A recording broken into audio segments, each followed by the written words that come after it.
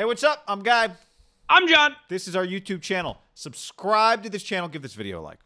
Podcast also in the description. Go subscribe. All right, you mentioned it earlier in our conversation about Urban Meyer. Trent Baalke, the pride of Bemidji State, resurfacing. I do think the way it ended in San Francisco covers up how well it was going in the early to middle part of the Baalke era. What do you think? Baalke with Urban, would that work? I think, Guy, that's a good idea. I forgot about Baalke voice. I forgot about Baalke voice. Trevor Lawrence is a big-time prospect, and Urban Meyer just a great individual college coach. Remember, the 49ers, Ray McDonald was a Florida guy.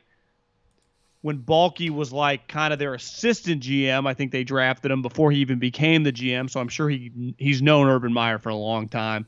He was scouting probably when Urban was at Utah. Listen, Urban Meyer is going to need someone with NFL experience to be his general manager. And I know, like you said, the Harbaugh divorce was ugly. Really ugly. Like, it was bad. The problem is, but the reality of the situation was that a big reason, remember, that Jim Harbaugh came to the NFL was like he had this relationship with Trent Baalke. Remember they like jogged? It worked. Yes, it did work. For 3 years, it wasn't a success. It was taking the league by storm. Their team was kicking everyone's ass. Those two were friends. Baalke and Harbaugh had the jaw lines. It was like, God, these two, yeah. The Niners, Baalke, executive of the year, getting paid huge money, drafting Pro Bowlers, drafting Aldon Smith, and everyone's like, God, who's this Aldon Smith guy? 2 years later, he's got like 19 sacks. Like, Baalke's a genius. And then he went from being crazy guy that drove Harbaugh out of here and hired Tom Sula, which was a bad blemish on his resume. But he does fit a lot of check marks that Urban Meyer needs, right? NFL experience, knows the league, knows how to scout, has had success as the boss, right? It's not like, well, can this guy be a GM? No, he's done it for a long period of time. I would also guess they have a similar taste in players.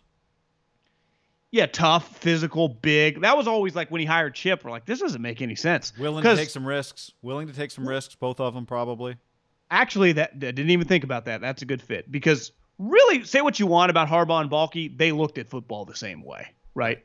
Wanted to run, wanted big physical teams, wanted defensive teams. When you do think of Urban's teams, he wanted to kick the shit out of you physically. Like that's where him and Saban, I know their when you watch him play Michigan, different. You wouldn't know they think the same way about football. Who?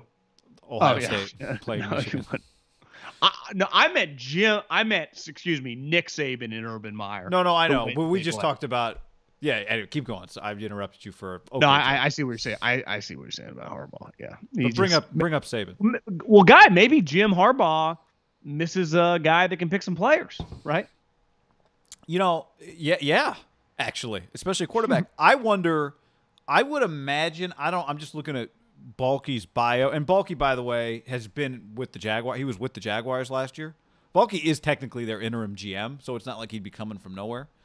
Maybe Baalke was part of the connecting with Urban. We'll find out, I'm sure, when he has his press conference. So I don't know. Maybe this happened after. And we don't know for sure that Baalke's going to get this job. No, we don't. Maybe it might have happened but after there the have draft. been rumblings about it, and I do think you start putting the piece together, it makes a little sense. Yeah, who tweeted it on? Somebody tweeted on Wednesday. I saw you. Well, PFT tweeted some connections there, and that it was trending that way. Now, I've had an executive in the NFL told me that he would be surprised, but so I think a lot of people will talk shit if it is announced. Trent Baalke, but I actually will go. I get it, And I think it could be successful. Yes, Haberman and Middlecoff won't talk shit about it. Now, what I was going to say is I know normally if you look at a guy's resume, like Baalke came to the Niners in 2005, that probably means after the 2005 draft, right? But maybe not. He was the college scout. He was in Washington up to 2004. What I'm getting at is Alex was drafted in 2005 from Utah. Urban had coached Alex Smith. I wonder if they talked about Alex Smith back. And honestly, if he was in Washington, they might have talked about Alex Smith. There's a chance they've known each other for a long period of time. Yeah. What was his job? Do you have in Washington? So I'll give you. He was a personnel scout for the Jets from '98 to 2000. National scout '01 to '03 for Washington. College scouting director '04. So There's no chance that he didn't go into Utah then, right? Right. I mean, Alex was one of the top prospects. I mean, he went number 1, but just he was one of the top prospects that year in the draft. Yeah, for sure. And then '05, he's the West Region scout. So if he got that job before the draft, he would have talked to Urban, but he probably didn't. So we talked to him as a member of the Washington. When did Urban go to Florida? 05? I think it was because Alex. Yeah, because he won the national championship in 06. Yeah. So, and then you're right from a player standpoint. Urban needs a guy. I'd argue he needs a former GM because he's going to need some help, right? He is used to recruiting, which is just dramatically different than the draft process. Like they don't parallel each other at all. One, you choose them. The other, they choose you. The other, there's agents involved. I mean, it's just completely different, right? I would say for as much emphasis is going to be put on as coaches, I think we've seen pretty consistently now guys make the kind of transition back and forth. Coaches can coach.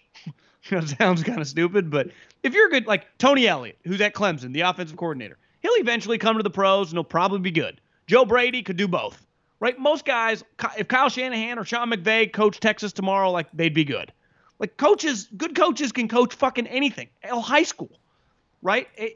So to me, though, if he just brought all of his college buddies, he's proven he can be on the right guys, right? His guys are good when they coach for him. And a big reason is that for him, is because of him. I do think he's going to be really dependent. And maybe I'm biased because, scouting community. I do think he's going to be pretty dependent on that individual helping him out. Yeah. And just, kind of teaching him, I don't know, some of the tricks of the trade that he's just not going to know. And I wonder, based on just his medical history, if he might be very open to. We've talked about this with Robert Saleh, right? Robert Saleh, if he had his choice of any job, should be open to the possibility of not having "quote unquote" total personnel control if his GM is good, like Joe Douglas with the Jets, right? Urban should be open to the possibility that someone else can do a lot of the heavy lifting. It's part of why I think he's not in college because he doesn't have to be the point man on everything. By the way, Carlos Hyde out of Ohio State in 2014. Baalke was that was a Baalke pick with Urban Meyer as the head coach at Ohio State. Good call.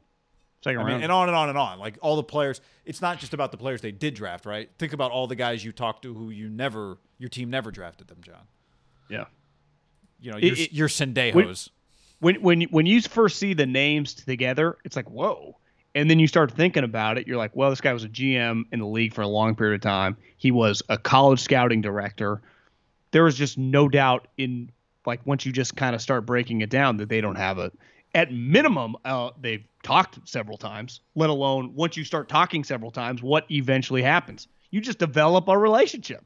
Think how many GMs and coaches that will never work together probably casually consider themselves friends. Right. Like, yeah, I can call, like if you're just John Schneider, there's a decent chance that he considers 25 Power 5 college coaches, friendly acquaintances, Sure. right?